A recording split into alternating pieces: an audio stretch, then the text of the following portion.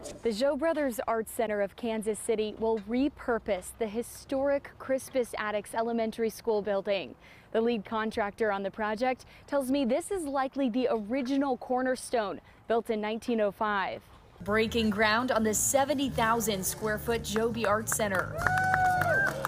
We start from today. These are renderings from BNIM of what they plan to do with the former school. The building is 117 years old and named after a black man who died in the Boston Massacre of 1770 between colonists and British soldiers.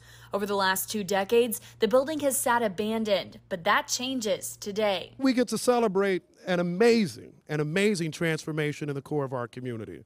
The Zhou brothers are some of the most creative, innovative people in the world. City officials recently gave the Zhou brothers out of Chicago $2 million in grant money to preserve the structure. The brothers are also spending $30 million in private funds to turn it into an art center. With Kansas City Zhou Art Center, that means it's lifetime commitment for Zhou brothers. I can say I'm very excited in this moment and really make me feel like this will be our home. There will be a sculpture garden, gallery spaces, 45 studios, and an immersive digital experience. The Art Center will also be home to spaces for weddings and community events. We have no doubt that this project will help us further our mission and directly benefit artists and the community as a whole. With future plans to bring more restaurants, stores, and even a brewery to 18th and Vine, Congressman Emanuel Cleaver sees a destination for locals and tourists. This is as excited as I've been since we started trying to rebuild this whole area. The project is expected to wrap up next August with the ribbon cutting and open art center to follow.